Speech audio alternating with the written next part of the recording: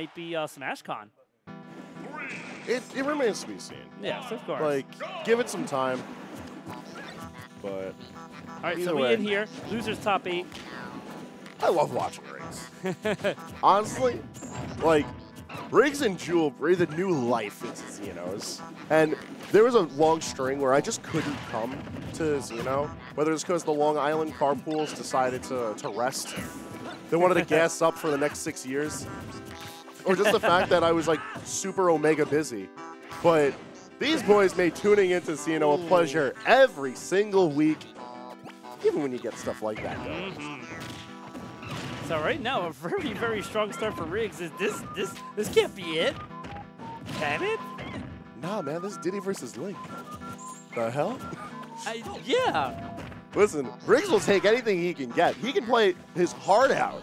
But at the end of the day, Diddy's aerials, better than Link's. Diddy's item, better than Link's. And Diddy's grab, better than Link's. Yeah, Rigz hits like a truck when he hits, but he has to be super precise with everything he's doing. And he can't really afford for anything to whiff or be unsafe. I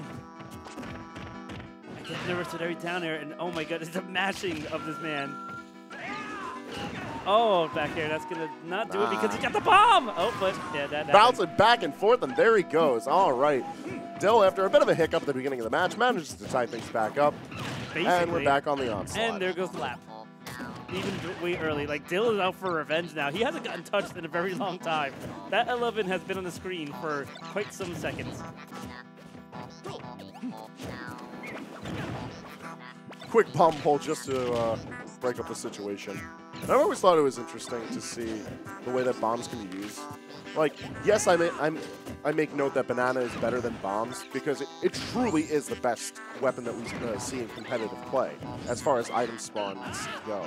But that's not to say that Link's bombs don't have their own versatility. It's a very strong item for being able to control stage.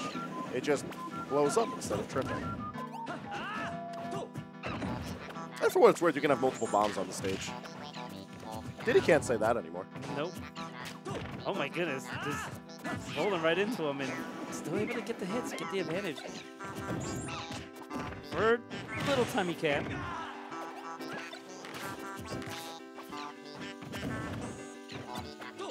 Projectile game so strong right now coming from Rigz. That's how he has to move this. He can't afford to like let up any of the pressure on Dill, but he also can't afford to stop pressing buttons. Like, he needs to constantly be fighting back.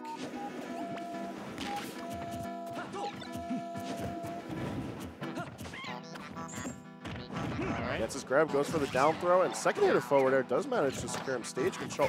Oh, wow. Nice back air. Just good for a good measurement. Yo, the balloon ate the banana, and in that moment, Rigz knew that he was done. Watch, he does such a good job of setting this up, throws the banana. If it came back down after the bounce on the shield, it would have hit Dill. Or it would have found itself on the platform and tripped Dill, which would have been a tragedy in the making. But instead, press that young assist button, and Dill managed to secure game 1. So let's see what happens in game 2. Now, if Rigz can get a little bit of a blessing at the beginning of this game as well, I feel like the change in setting might benefit him pretty strong. Like, moving to Final Destination, when you're not playing a character that's juggling, usually isn't the best option. But as any person who has traveled onto For Glory can tell you, someone very patient and very projectile heavy can make a stage with no projectile, with no platforms rather, a living hell. As you can see right now. But Dill able to get in there, get some hits. Rigz gonna back him up like, no. Let me play my game real quick, and then I'll get some damage on you.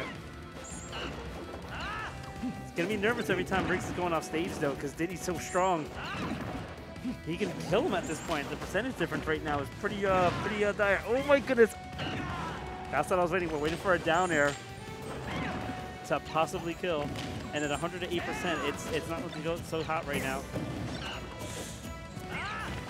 I mean, for what it's worth, Link can make good use of Rage if Rigz manages to survive. And I don't question his ability to survive. Of course. I just question his ability to come off the ledge when Dill is alive.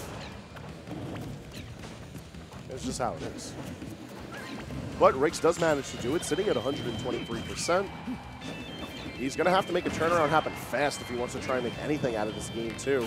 And putting the percentage on Dill is definitely the first ways to go about it.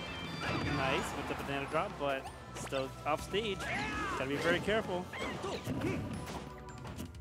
Nice recovery. I like the pressure. Back air and up tilt. Good combination. Oh, wow.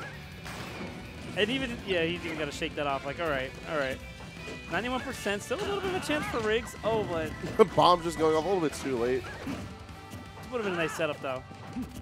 You know, Rick, I think part of me is going to miss Diddy Comics up tilt killing. I never stopped being entertained by the fact that it's such a little flick of the wrist. A little flick of the wrist and stock. Like, what?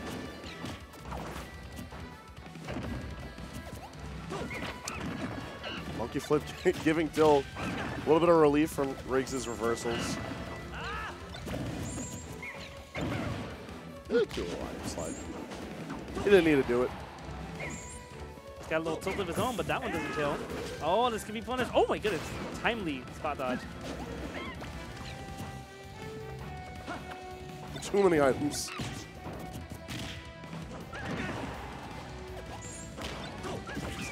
Oh my goodness. I think that's the first time he's connected with that this whole time he's been on stream. Oh, no! Oh, that's so sad for Riggs. Oh my god. Oh, I don't no. I don't know if I can watch this again. Watch it slow motion. Oh. Just like that. There's the moment. Riggs lands it. He's like, Oh yes, my gosh. I can bring this back.